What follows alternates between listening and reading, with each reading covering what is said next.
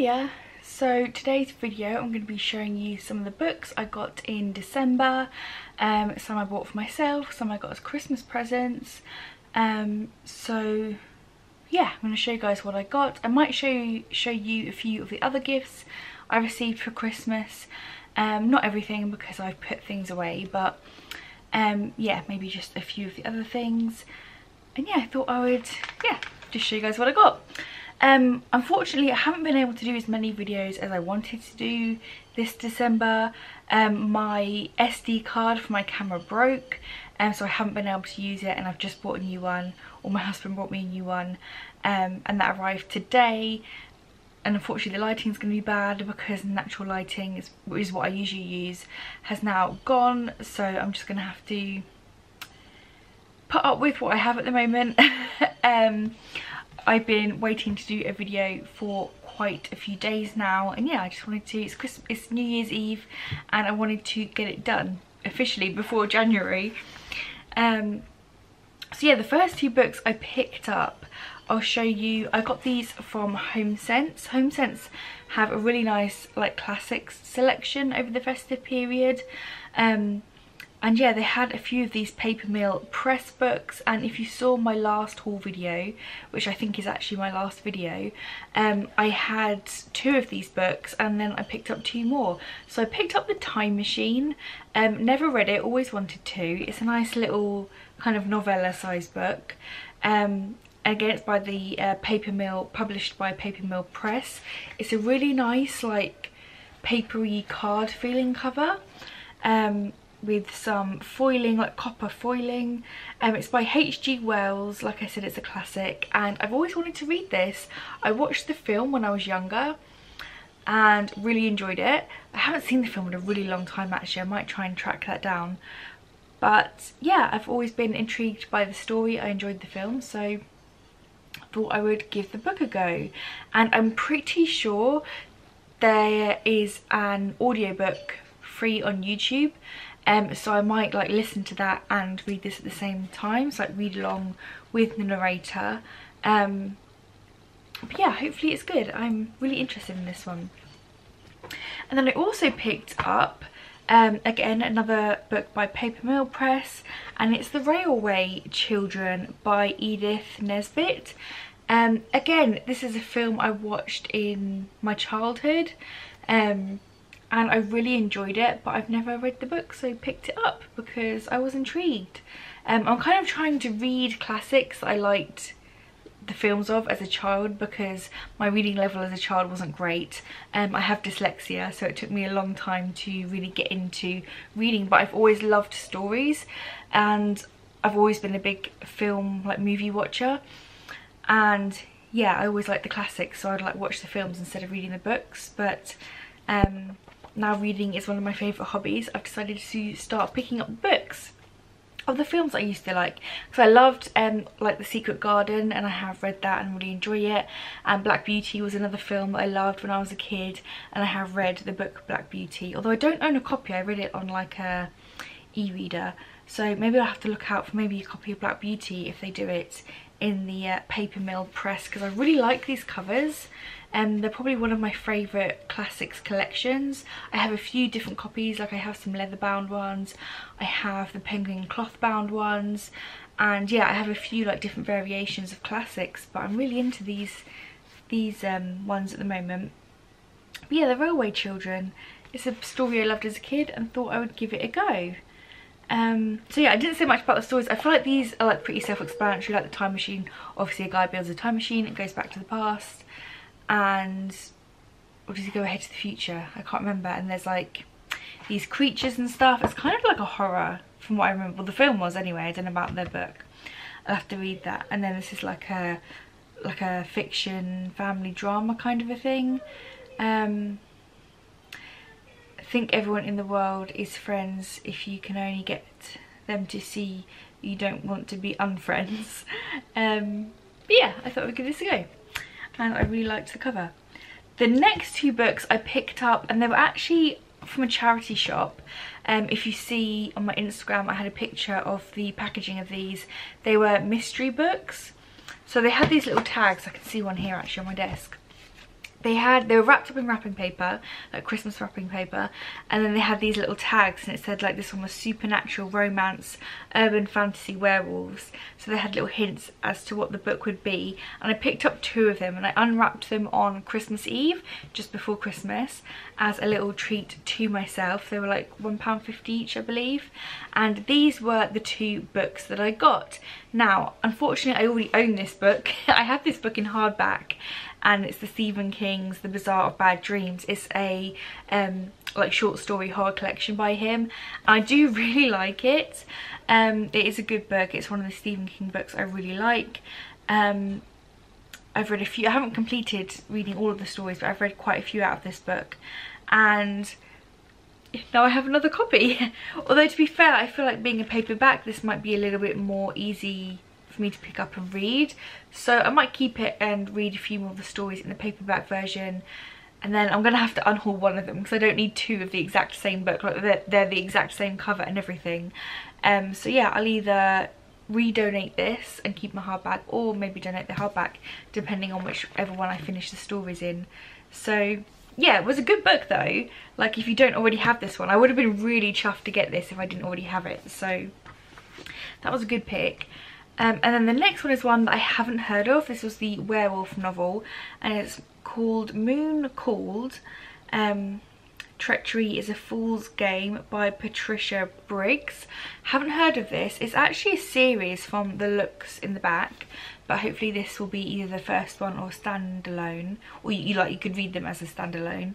But it says it's like an urban fantasy series, and I believe you're following 2 sisters who are shapeshifters, and they are like shapeshifter coyotes, and then they're trying to join like this wolf pack, but obviously they're low down in the rankings because they're not actually werewolves, they're coyotes.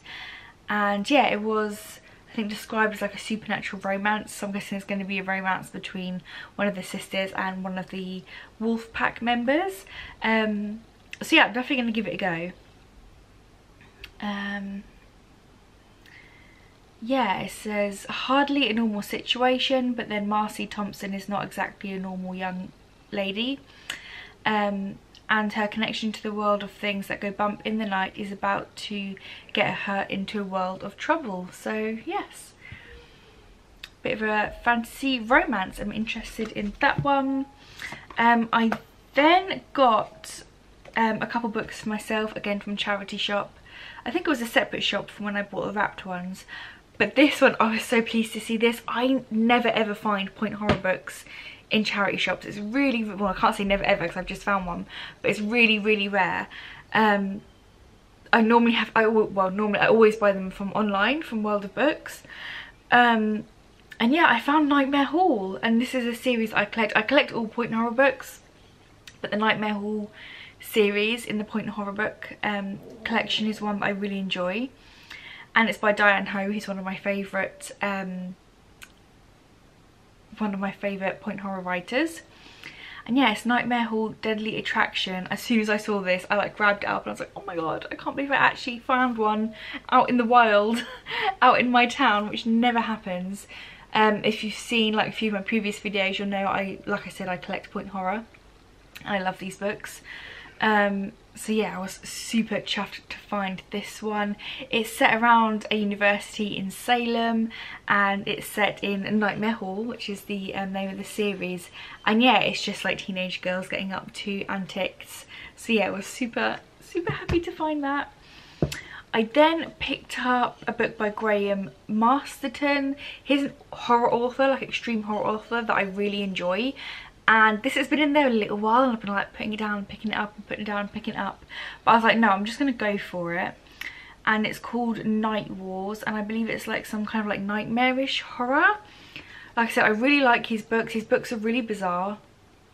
Yeah, it says they are 5 ordinary people forced to do battle. I think that's why I wasn't so sure about picking this one up. It's like a battle, like when you dream and you go into they go into this other world. On the most terrifying field imaginable, the landscape of nightmares. They are night warriors, and only they can defeat the evil that has invaded our world through our dreams. yeah, only they would dare to try. So I think the reason why I was hesitant to pick this one up was because I wasn't sure if it was in a series. It says, 2 of the cruelest and most horrific apparitions ever seen are attempting to destroy our world by entering the dreams of unexpected mothers. They bring with them armies of undead nightmarish creatures, horrible beings, and that could only spring from someone's worst fear. So I guess then they have to battle them. So I was like, do you know what, that does actually sound pretty good. So I'm going to pick it up and give it a go. Like I said, I know I like his writing already, and his stories are always quite bizarre, so yeah, why not? I then picked up this one. It's by Orion. It's The Silver Metal Lover. Oh no, sorry, it's published by Orion. It's Silver Metal Lover by Tanith Lee, and this just looked really bizarre. I really liked the cover. I was like, what the hell is this about? And then you read the back of it and I was like, that just sounds really weird. I'm gonna have to pick this up. It's basically a story about a young lady, and oh, it even has like illustrations on the inside. I love old books. I think their covers are way cooler than what we have now. Oh, where was the blurb? It's in the front here. Yeah, it's in the front here. So it says, reared to be the perfect child, permanent arrested development, Jane lives a sheltered life, a house in the clouds, until one day she falls in love with Silver. Charming, witty, uncommonly handsome, an artist and a brilliant musician who turns out to be a robot. So I just thought that sounded really weird. Like, this girl who lives a sheltered life happens upon this robot who she falls in love with. I was like, yeah, I'm gonna have to get that. That just sounds like it's going to be a really fun read. Really bizarre. So yeah, I picked that up, and then I picked up a Stephen King because I feel like I've been on a bit of a Stephen King kick recently since I got one of his books in an Abominable Book Club.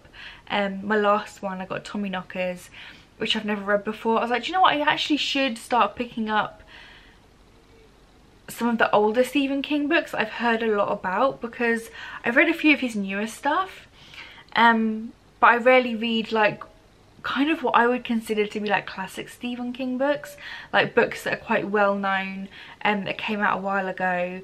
Yeah, I just want to start reading some of them, because I know a lot of his titles but I don't know a lot about the actual books themselves. So I picked up Salem's Lot, and I loved this cover again. I love the old-fashioned covers. Stephen King, Salem's Lot, enough blood, demons and terror to give doubt to most, sorry, to give the most doubting readers the shivers. So yeah, it just looks like a vampire novel. So I was like, do you know what, I'm gonna give it a go. I've heard like a little bit about this book but not much. So yeah, I think it's about vampires, but we will see.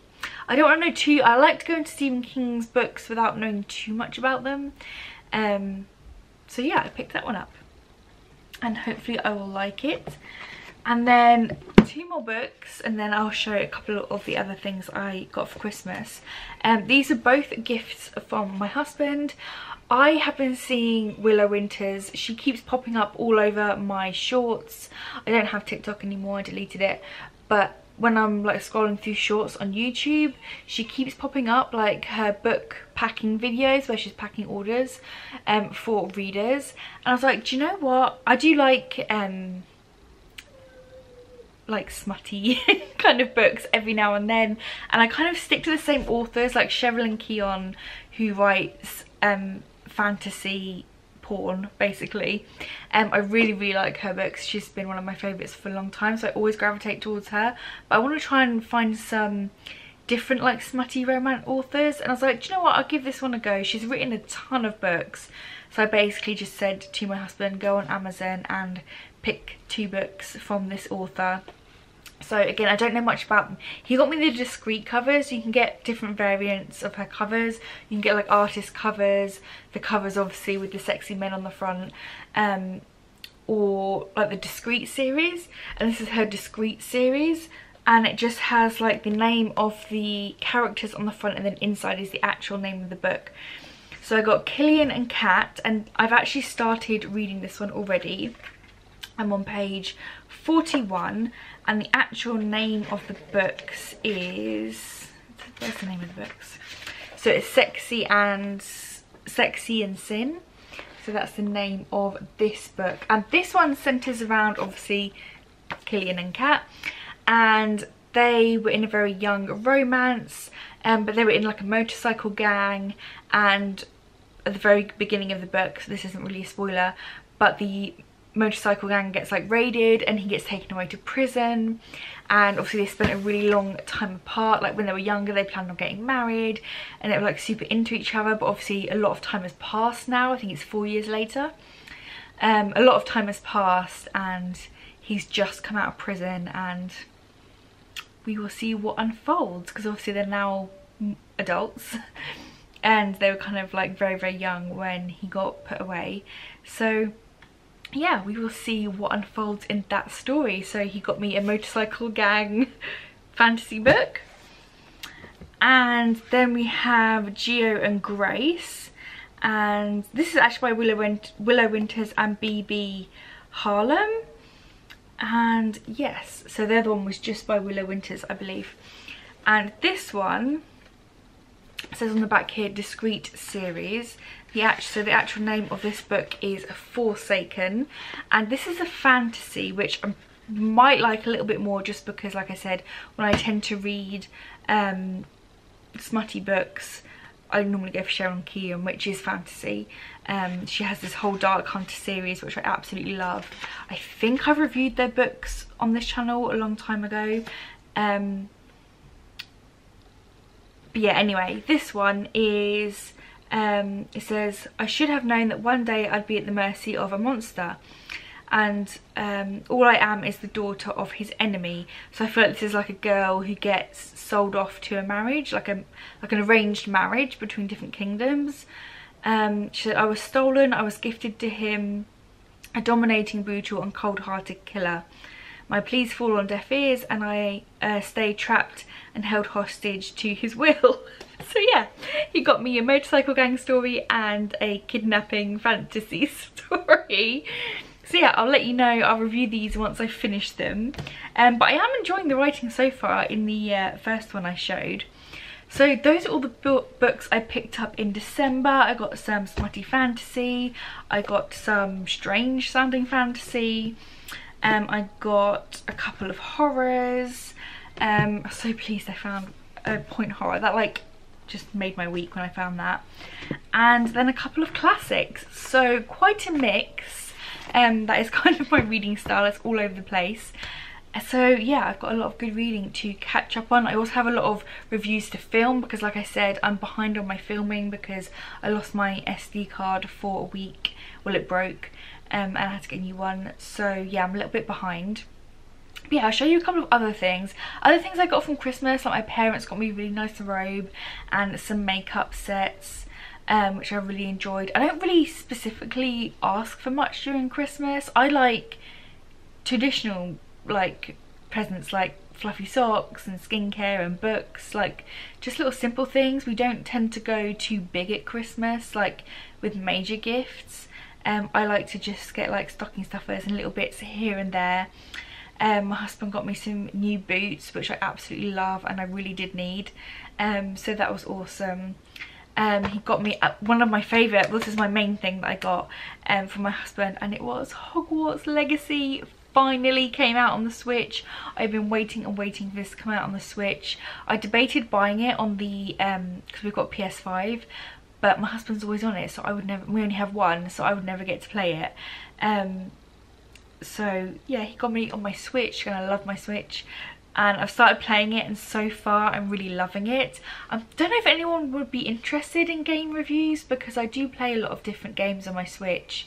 I do have a few horror games. He also got me for my birthday the Goosebumps game and the Pineview Drive game, which are two horror games that are quite popular, and I'm enjoying both of those. So I don't know if anyone wants me to start doing a couple of game reviews on this channel, but yeah, Hogwarts Legacy, I'm really enjoying so far. I've only like just started. But yeah, then he got me a few like little gifty items. He got me some socks. Like I said, I like smellies, so he got me a lovely selection of bath bombs. I like a bit of bath bombs every year. He got me this, he got me some bath bombs from this company last year. It's not the same set, but it's the same company, and they're really, really lovely bath bombs. They have very strong scents. And yeah, you get all different kinds of scents. We have cherry blossom, strawberry, lavender, rose, mint, ocean, jasmine, chamomile, lemon, almond. So yeah, loads of different bath bombs, which I love. And then he also got me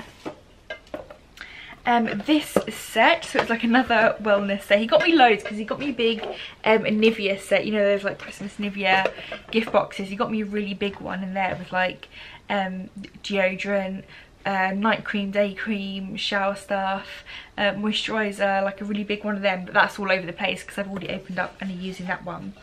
But I thought I would show you this one. I think he got it from Amazon, and I don't know the company. But yeah, it came like in this really nice box here, and I just thought it was so lovely. It says especially for you, and it's a flower with a pressed, like a card with a pressed flower, and I'm pretty sure the flowers are forget-me-nots. And I just really, really liked that. I was like, oh my gosh, that's so sweet. And it comes with a drinking flask, which has the saying, sometimes you forget you're awesome. So this is a reminder, and I really like that. It's a nice big drinking flask, so I can have a drink whilst I'm reading my books. It came with a little aromatherapy candle in this sweet little box. Sorry again for the lighting, I know it's not great. Does it say the scent? It just says scented candle, and yeah, it's really sweet. Oh, it's English pear and freesia. Ooh. I have already opened this. Oh, I don't want to wreck the box. It's not gonna let me open it. There we go. But yeah, it's just a sweet little candle, so I can have a little bath with a little scented candle and my book. My son's playing in the lounge, if you can hear him. I just bought him, we did a little Tesco run, and I got him a new marble run, which he loves. But yeah, I got some bath salts, which just says 100% love. So yeah, I like smelly things, and like he got me a whole pack of socks, like fluffy socks. And I've got a little star bath bomb. And this lovely diamond soap, which has like little gold flecks in. I have a thing for soap. I collect soap, I don't know why. Is that gonna focus? Oh, I keep trying to focus on my face. Go on, focus on the soap. Yeah, I don't know if you can see the little gold flecks in there. But yeah, just some really nice stuff. I had a really good Christmas this year. Let me know, what did you get for Christmas? What was your favourite gift this year? Oh, he also got me these earrings, which are gempires? I think that's how you say that. Again, my camera just really doesn't want to focus. Like, I'm trying to peek over the top because I can't see if it's focused unless I look. Then it's going to try and focus on my face. But yeah, he got me these earrings, and they're so nice. It's from Natural Treasures, and it's made from it says it is a where is it? Blah, blah, blah. Did it say what it is? Natural, it says natural raw pink opals, and opals are my thing. They're my birthstone. It's what he got me for my engagement ring. I love opals, so he normally gets me like opal jewelry, which I love. He's got me like, I've got like 2 opal necklaces from him and some opal earrings, but these ones are so unusual because they're gold, which is my my preferred metal, but it's gold, and yeah, they're so unusual, these like raw opals. I've never, sorry, my camera timed out. It's really annoying. After like I've been filming, I think for like 30 minutes or so, it cuts out. But anyway, they are, as I was saying, they are raw opals, and the lighting's horrible, like I said, so it's not going to do them justice, but they just look really cool. They're like really rough cut opals, and yeah, I've just never seen them before. I really like the design. yeah, I just thought they were really unusual. I've not seen anything like that before. So yeah, I got some pretty good stuff this year, and like I said, I got a bunch of different socks. And oh, he did also get me this last thing, a perfume, and it's a Calvin Klein perfume, and it's just a Calvin Klein Her. It smells really nice. I haven't seen this one before. But yeah, this is the bottle, and it smells like, I couldn't like really think of the scent, but it was like a vanilla-y scent, and he said he went for it because it said it was vanilla-y, but it has like a fruitiness to it. And the best way I can describe it is like vanilla slash passion fruit with maybe lemon. It's a really, really unusual scent. I really, really like it. It might actually be one of the favourite perfumes he's ever bought for me. Because I normally go floral, but yeah, I really, really like this. It's like vanilla-y and sweet fruit. It's like really, really nice. But yeah, that's everything that I got this year for Christmas. Well, not everything. Like I said, I had a few other things that I haven't shown. But yeah, those are the books, and yeah, some of the gifts that I got this year. So what did you get this year? Did you have a good Christmas? I hope everyone had a really good Christmas, and I hope everyone has a great New Year.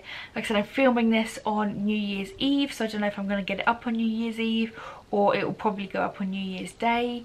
But yeah, I hope everyone has a great beginning to the year. I'm just chilling at home with my family, with my son and my husband. We're going to have a couple drinks tonight and some like snacky food. I'm going to do up some like snacky plates, and yeah, we're just going to chill and enjoy each other's company. Yeah, that's pretty much all I have to say. So I hope everyone had a good Christmas and are going to have a great New Year.